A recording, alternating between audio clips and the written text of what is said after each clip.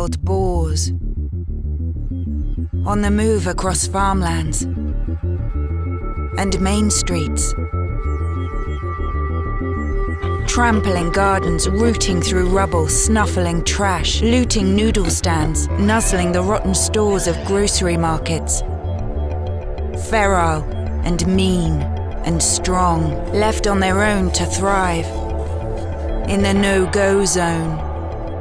Plumped up on radioactive plants and vermin, muscle and bone and fat, live with the electric current of cesium-137 disco glittering their veins.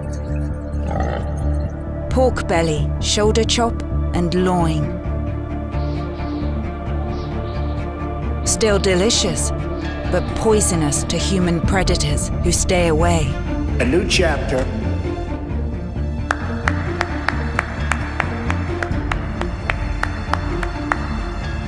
of American greatness is now beginning. A new national pride is sweeping across our nation.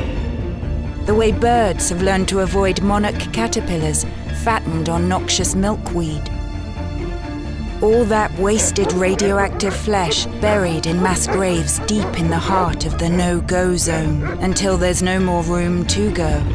Encroaching into the yards of abandoned homes, the fallow corners of wrecked farms where they're dug up and eaten by packs of left-behind dogs. Instead, the president has put Wall Street first. He has tried to make America sick again. He has instilled fear in communities across America.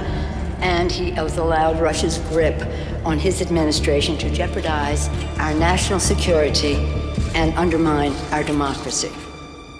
Now, radioactive dogs. A proper cremation at a safe burn facility to keep radioactive particles from leaking into the air. Only possible at the rate of 3 boars per day. And there are so many. 13,000 running wild and unchecked. 200 pounds apiece of radioactive boars. Bulldozing down the farmland with glow-in-the-dark hooves and contaminated snouts. Mutant super boars. New syndicate of the no-go zone. Smarter than Charlotte. Demagogues of their own brutal animal farm.